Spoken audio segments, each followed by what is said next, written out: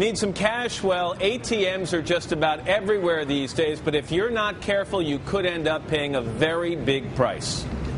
It's a luxury many of us take for granted, access to our money anytime, almost anywhere. ATMs, they used to be found only in bank lobbies. Now they're everywhere, from fast food chains to convenience stores. But just when you think an ATM is a safe place to get your money, you could be taken for a ride. The trouble is, how do you know what's a real ATM and what's just some idiot that just put one out on a corner somewhere that can scam you? Cybersecurity expert Jim Stickley decided to see how easy it would be to put a fake ATM on a busy street, stealing precious card numbers and PINs. He bought kiosks online, installed a fake card reader, a touchscreen, and voila. There's nothing about them that would question that they're not an ATM machine. A fake ATM with some real consequences. They're going to put their PIN in.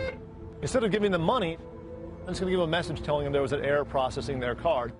Next stop, 6th Street, Austin, Texas, a city known for its nightlife with lots of foot traffic and even more ATMs. With the permission of popular nightclub Pure, Jim set up 2 ATMs outside in broad daylight.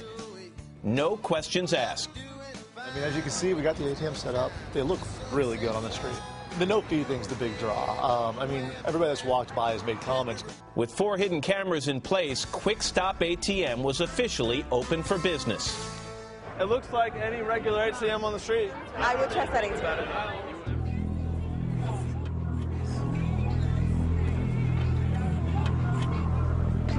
We just got another one right now. She's now entering her PIN, and as soon as she's done entering that PIN, we'll have recorded her card information and her PIN information.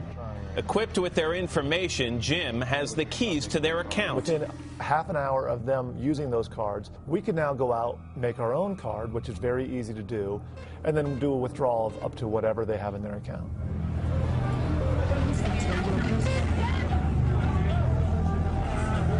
Now she's entering her PIN number in, and at this point she's already been scammed. In reality, Jim only recorded the last 4 digits of their card number along with the total number of digits in their password. We have another guy right now that's attempting to use the ATM machine, and he's just been denied. I never would have thought. Total shocker. In all, the machines were used 42 times by 27 different people. This in the course of just 5 hours. Austin turned out to be a great place. You have a lot of people. They're out having a good time. The last thing on their mind is identity theft. Jim Stickley is with TraceSecurity. Jim, nice to see you. With all the money you scammed, you should have bought a coat. It's freezing out here. It is very cold. Is this something we really need to be worried about? I mean, we went out of our way, and you did, to create this scenario, but in a normal day, are we going to run into these things? Absolutely. These are happening all over the United States right now. And do they tend to put these things in busy places like we did in Austin, Texas? It makes sense, too. They'll put it where outside of a popular nightclub, a restaurant, somewhere where they're going to get a lot of foot traffic. So equipped with the information you got out of this fake reader right here, what exactly could you do to the 27 people who used your ATM? Well, we could have made a card and had that card have their exact information on it, gone to a real ATM machine, and withdrawn cash out of their account. And then there's probably a maximum amount that a thief could steal every day, and over time the banks might reimburse the customer? You would hope, yeah. But the trouble is that how long will it take for them to process that, get that money back into your account? All right, so you have some tips, and these are really important. First one is avoid using freestanding ATMs. Just describe exactly what you mean. Oh,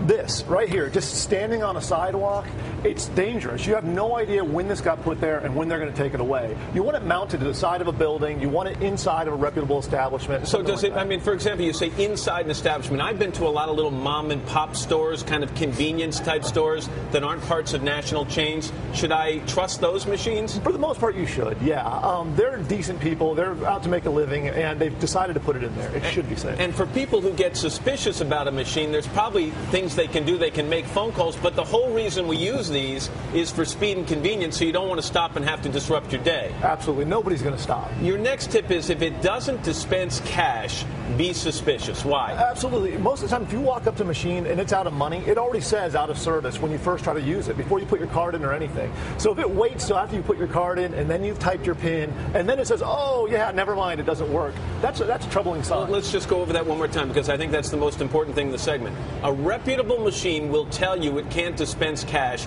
before you put in any of your personal information. Absolutely. And so if you get a sign after you've typed in your PIN that says, we cannot give you cash, what do? Walk away? Do you stand and wait for a police? I mean, how do you then remedy the situation? I would contact my bank and find out, make sure that the process even attempted to happen. If they have no record of it even happening, be very concerned. Either put a watch on that or cancel that card and get a new one. And your third tip is, if it's too good to be true, it probably is.